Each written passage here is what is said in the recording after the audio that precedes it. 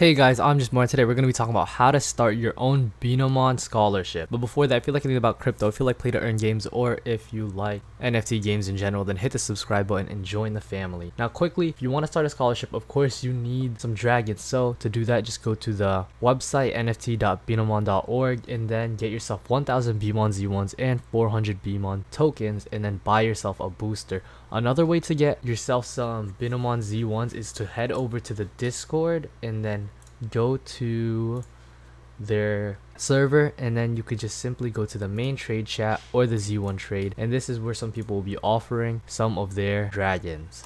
Now after you do that, you're going to want to create an account for your scholar, and simply really fast you just go to your MetaMask extension, click the top right, and then add an account or create an account. After that, you name it. I'll just name this one Scholar 2, click create, and then now you have yourself another scholar account. And then you're going to need to send your Binamon Z1s to that scholar address if you have it on a different account. And to do this, you're gonna go to your collection, go to your Z1 monsters, and look for the ID number right here. Copy that, go back to your shop, and then send token, and then paste the address that you have before, which is this one. Then I'm gonna swap back over to my main account and then paste this address right there, and then we're gonna click Z1 right there.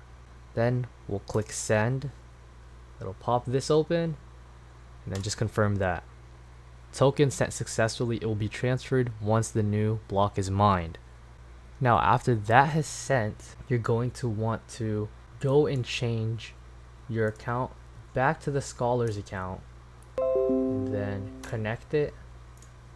Then go to the collection, the Z1 monsters, and then once it loads, the Binamon Z1 should be in their collection. After you've confirmed that the Binamon Z1 is in their inventory, you're gonna go to this website p2e.binamon.org, connect the MetaMask wallet of your scholar, sign in, and then once this finishes uploading, okay, so this actually loaded up my own account. You're gonna want to go back to your MetaMask wallet and then click connect scholar to, or connect your scholar account.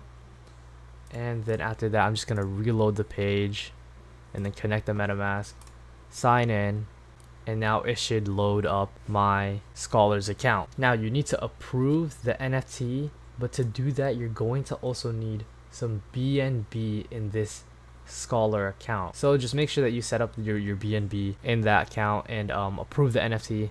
Then simply just give them this password, you copy and paste it, and then send it over to them, and then you have a scholar. That's about it. Now if you're looking for scholars, a really quick and easy way to find them is going back to the Discord and then scroll down and then go to conversations, scholarships, and then there's always someone looking for a manager here. So what I did was I posted something. I said like, hey, I'm looking for a scholar, and then a bunch of people DM me, and now I have some scholars. That's about it though, and really quick and easy guide on how to make a Binamon scholarship program. One thing to note, or a couple things to note though, is when you're getting yourself some scholars, make sure that they, one, have a computer that they could play on, and to understand how to use the MetaMask wallet, because that is how they're going to be withdrawing their Binamon Z1 tokens into another token, or withdrawing it into their currency. A lot of scholars understand how to use the Ronin wallet, but they don't have much experience with MetaMask. So just keep those things in mind, and other than that, if you like the video, then don't forget to like, comment, and subscribe. See you guys.